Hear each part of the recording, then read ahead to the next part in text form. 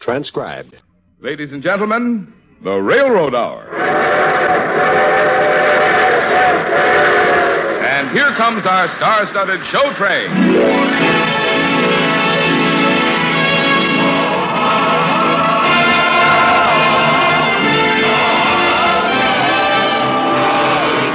Tonight, the Association of American Railroads brings you a popular version of Balf's immortal opera, The Bohemian Girl, starring Gordon MacRae and his celebrated guest from the Metropolitan Opera, Dorothy Kirsten.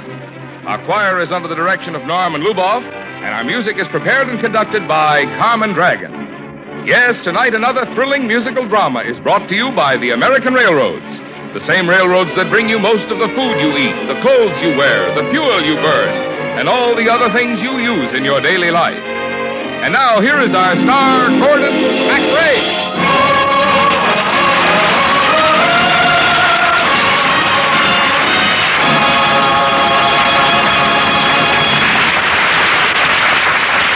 Thank you, Marlon Miller, and good evening, ladies and gentlemen. Tonight, I shall be Thaddeus, and Dorothy Kirsten is Arlene in our Railroad Hour impression of the Bohemian Girl.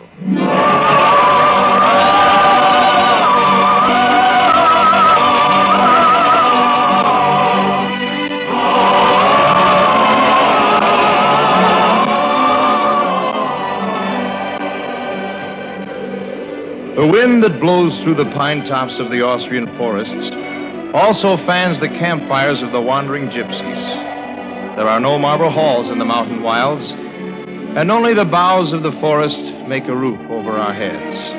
But a man or a woman can be happy serving in the band of the Gypsy King. In a gypsy's life you read the life that all would like to lead. In the gypsy's life you read the life that all would like to lead. Sometimes under roof and sometimes thrown where the wild wolf makes his lair, where the wolf makes his lair, where the wolf makes his lair. For he who's no home to call his own will find a home somewhere. For he who's no home to call his own will find a home somewhere. For he no home to call his own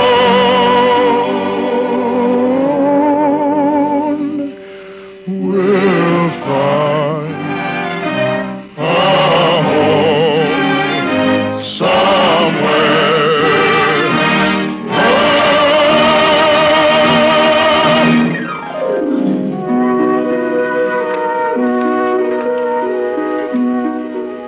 Thaddeus, Yes, my love.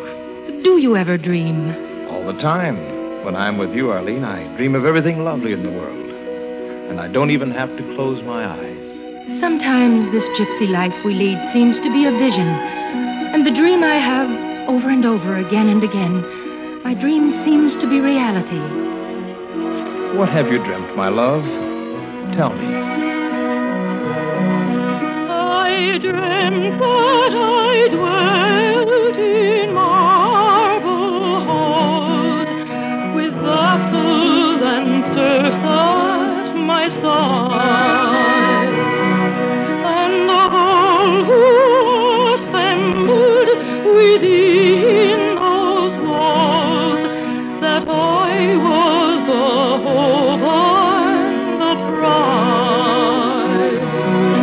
I had riches too great to count, could boast of a high ancestral name.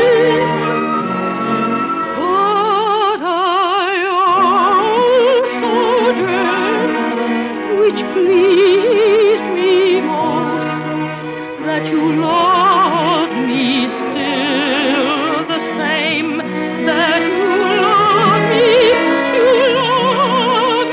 still the same, that you loved me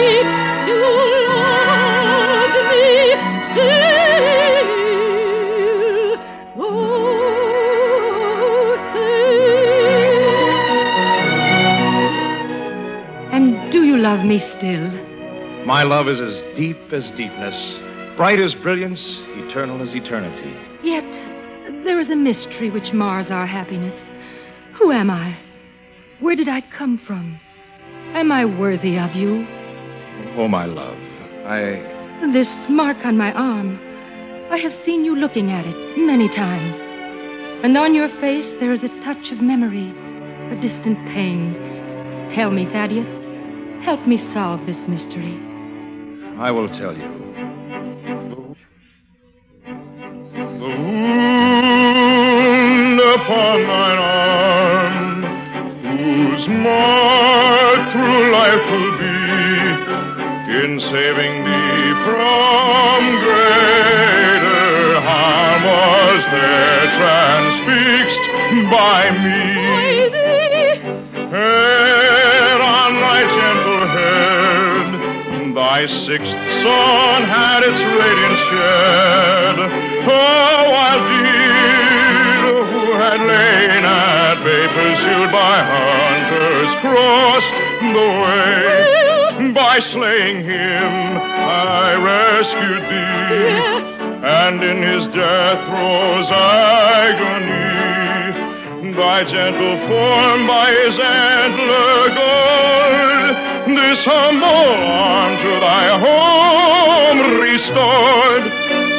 Strange feelings move this breast, it never knew before, and bid me hear all that you reveal the rest.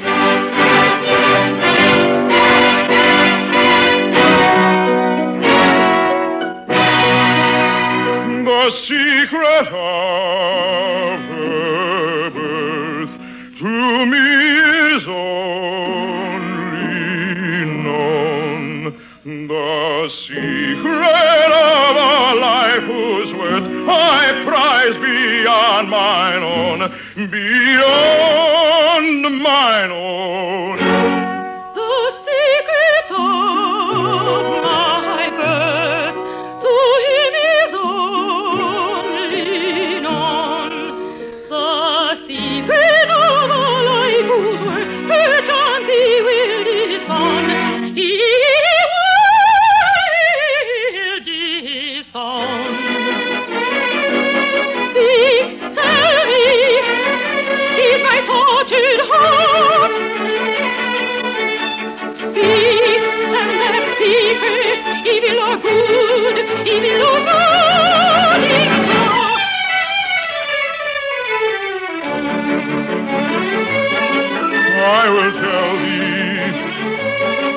I will tell thee, although I lose thee forever. Speak, tell me, is my tortured heart. I will tell thee, although I lose thee forever. Wait! Devil's Hoof. As king of this gypsy tribe, I order you both to join in the village of Arnheim. But he was going to tell me. My child, it is sometimes better not to know too much. The village fair is to start, and they expect us to dance and sing for them. My love. Come, take my hand. You have long been betrothed according to the customs of the gypsies. Why not make this fair day your wedding day? I will not force Arlene until she is satisfied in her mind. I owe you my life. And long ago I gave you my love. Take my hand.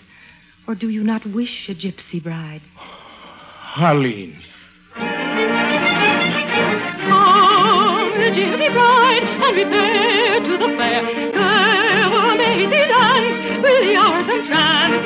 Come, the gypsy bride, and we fare to the fair, where the mazy dance fill the hours and trance. Come with a gypsy bride, we'll so the life beside. Life can give nothing beyond one heart, you know will be fond. Will be the toast and obey, the peace content can supply. Wealth with his heart cannot buy, the peace content can supply.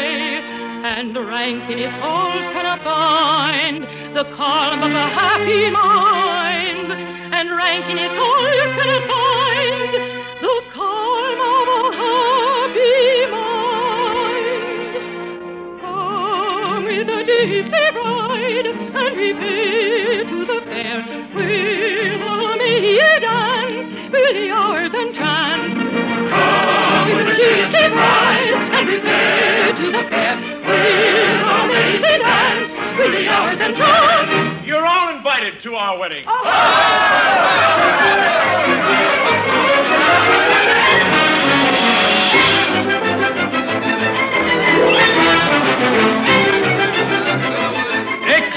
An excellent performance. Gypsy Chief. Yes, count on him. Tell me, who is the beautiful child who dances so exuberantly? That, Your Excellency, is our bride. Within the hour, she will be married. Bring her here. I should like to wish her happiness. Yes, Your Excellency. Arlene, go speak with the Count, but only for a moment, I pray you. We do not wish to delay the wedding ceremony. Of course. Your Excellency. My child, I wish you much joy in your lifetime. Long ago, I had a daughter. But now the marble halls of my castle are empty, and I am a lonely old man. What happened to her, sire? Stolen from her room many years ago. She was only a child of 6. Sire. Someday, perhaps, I shall find her. But do not let me spoil the happiness of your wedding day. Sire, tell me, would you know your daughter if you saw her again? Only by a mark. A mark? On her arm. Was it a mark like this?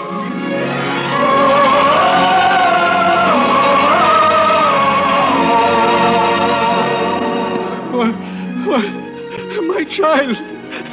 My daughter.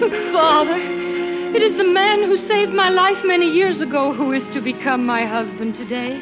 Thaddeus. Where has he gone?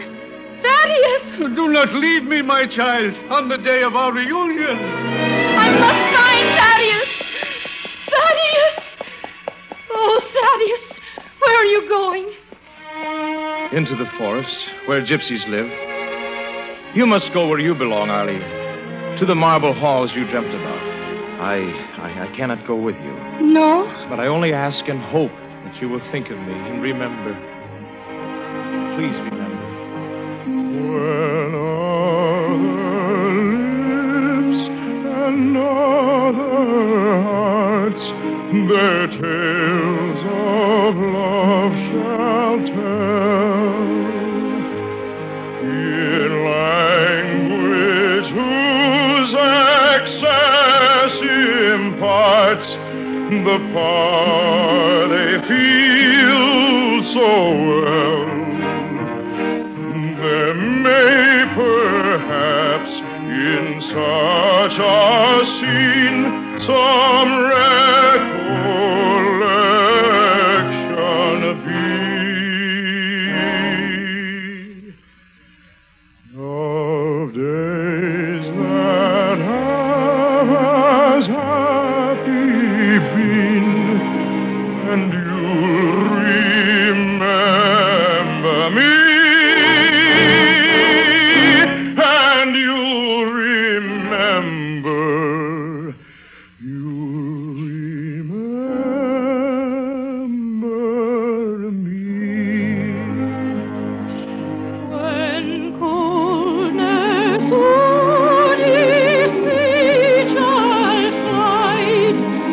Beauty now they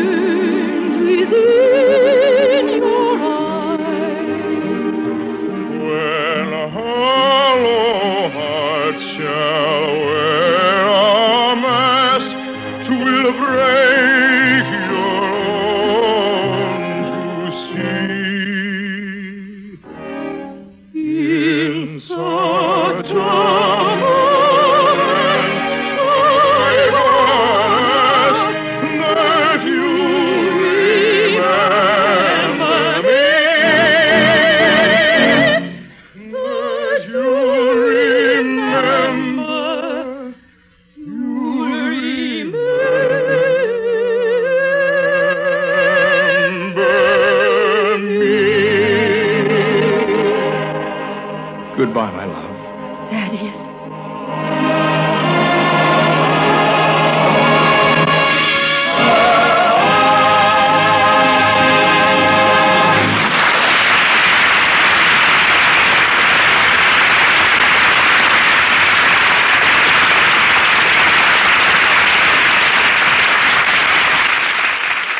We'll return for the second act of The Bohemian Girl in just a moment.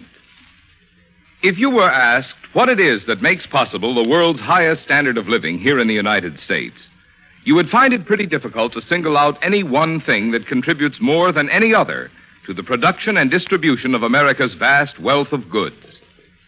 For really, it takes a combination of our rich natural resources, our unparalleled agricultural production and industrial capacity, and the freedom of enterprise of our people to turn out all the things we need and use in our daily lives and must have for our defense. And essential to this combination is our continent-wide mass transportation system, whose backbone is the nation's railroads. Day in and day out in all seasons and in all parts of the country, trains are ever rolling, carrying raw materials and finished goods, the products of farm, forest, and mine, of mill and factory. These trains are doing the nation's big transportation job, supplying the basic service that this big country must have.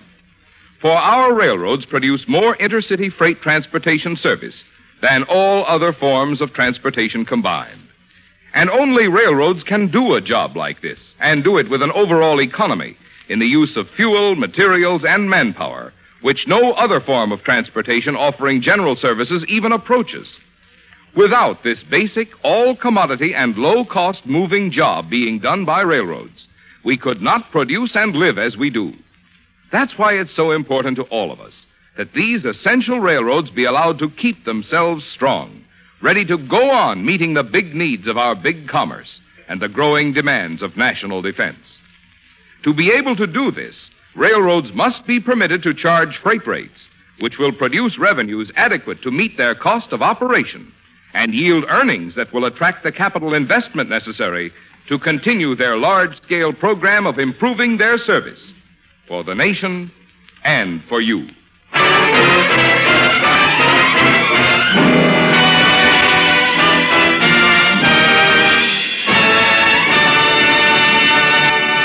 And now Act Two of the Lawrence and Lee version of The Bohemian Girl, starring Gordon MacRae as Thaddeus and Dorothy Kirsten as Arlene.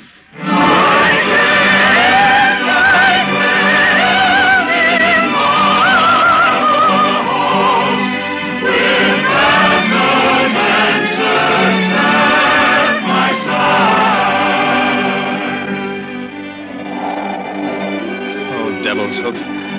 How empty the forest is. Go to her. Claim her. I cannot. I am her father's enemy. Listen. Everywhere I turn, I hear her voice.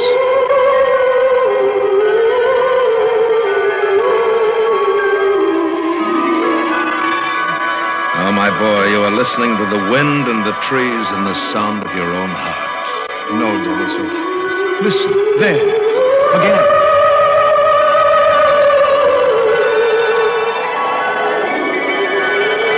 It is only the wind and the sound of memory.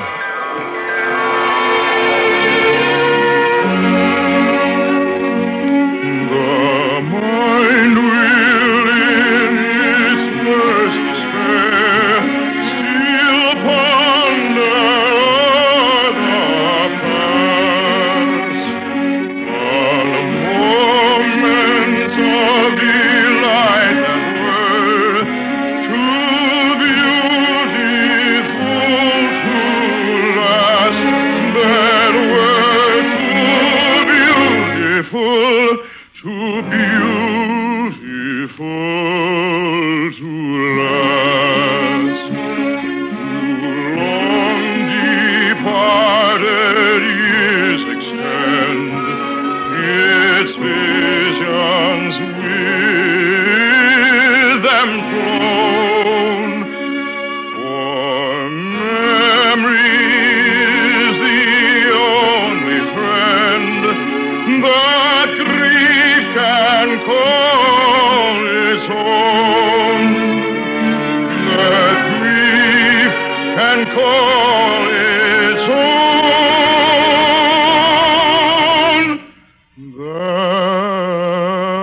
That grief can call its own.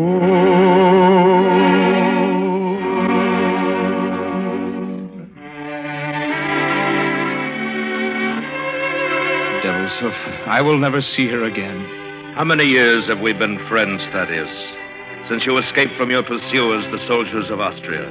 Yes, and you gave me refuge here in your green forest. I shall not stand by and see you hurt again. When you saved that child from death and her father was not grateful, I stole her from her room. Say the word and I shall steal her again. Oh, my friend, Arlene is no longer a child. She's a woman now. Her home is within the marble halls of Arnhem Castle. Then go to the castle, stand before them, and fly your banners in the face of your enemy.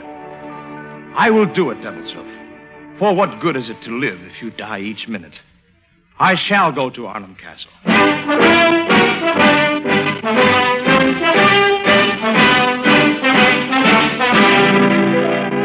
You are not serious, Gypsy. The daughter of a count cannot marry a forest vagabond. Father! It is better to die as my comrades on the field of battle have died than to stand before you hearing such words. Call in your soldiers. They will wish to capture me, to kill me, when I tell you who I am. When the fair land of Poland was plowed by the hoof of the ruthless invader, when might, with steel to the bosom and flame to the roof, completed her triumph for right. In that moment of danger, when freedom invoked all the fearless sons of her pride, in a phalanx as dauntless as freedom e'er yoked, I fought and I fled by her side. My birth is noble, unstained, my crest as is thine own. Let this attest, my birth is noble, unstained, my crest as is thine own, as is thine own. Let this attest. Here are my papers. I am a captain in the army of Poland. But your army, Captain Arnheim, the enemy of Austria. But in the forests of the gypsies, your daughter and I were not enemies. My boy, in your gypsy camp, you have not heard the news from the battlefield. The war is over. We are now at peace, your country and mine. Today, the fair land of Austria clasps the hand of the fair land of Poland. Thaddeus. I give you my blessing and the belated thanks of an old man who thought he had lost a daughter, but who has gained a son. Arlene. Oh, my love, it seems as if a great storm has been raging about us. And now, look, suddenly the sun shines and the whole world is beautiful. And you're in my arms. Let not the heart for sorrow keep, with which the bosom has ceased to heave. Let us not think of the tempest past, if we reach our haven at last. Let not the heart for sorrow keep, with which the bosom has ceased to heave. If we reach our haven at last, if we reach our haven at last, at last, our haven at last. Father, I wish to be a gypsy bride, with the costume of the gypsies, and the trees of the forest as my wedding canopy. Very well, my child. Oh, Arlene, we shall be always together. In marble halls and green forests. Do you remember your dream, my love? It is very easy to remember a dream, especially when it comes true. I dreamt that suitors sought my hand, that knights upon bended knee, and with vows no maiden heart could withstand.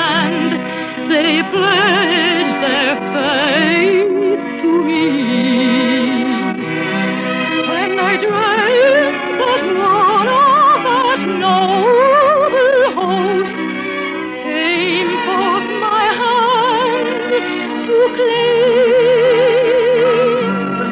But I also dreamt, which charmed me most, that you love me still, the same that you love me.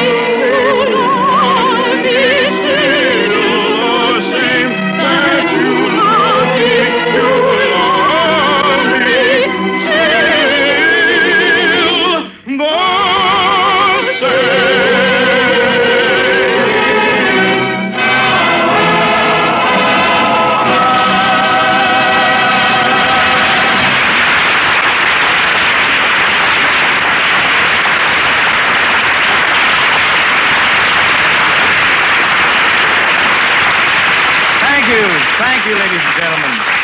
Our Bohemian girl, Dorothy Kirsten, will be back in just a moment. And meanwhile, our thanks to Herb Butterfield, who was the Count, to Bill Conrad, who was Devil's Hoof, and to our entire company.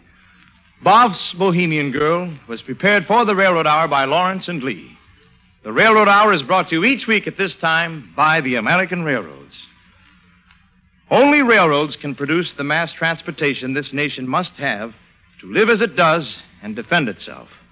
For this reason, our railroads must be kept healthy and strong at all times. And this can be accomplished only if they are allowed to earn adequate revenues.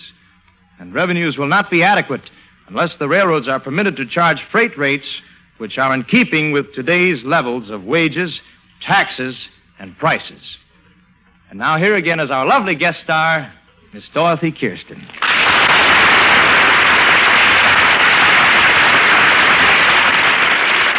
It was a real joy singing with you tonight, Gordon. Well, Dorothy, we ought to do it again sometime, like maybe next week. All right, Gordy. What shall we sing about? More Marble Halls, Dottie, but very different music. You're going to be a princess, and I'm going to be your brother, the prince, in Cole Porter's delightful Jubilee. I can hardly wait to begin the beguine. And not only that, we're going to take a trip to the moon on Gossamer Wings. That sounds like a fabulous night. See you next week, Gordy. All aboard! Well, it looks as though we're ready to pull out, and so until next Monday night, and Cole Porter's Jubilee, this is Gordon MacRae saying good night.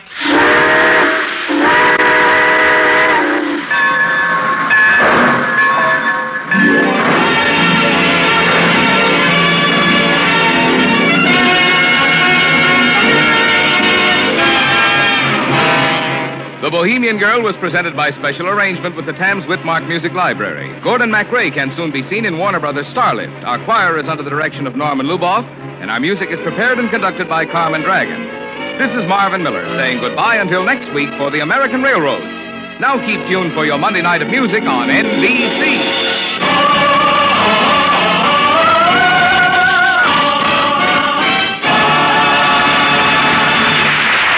Preceding was transcribed. Next, it's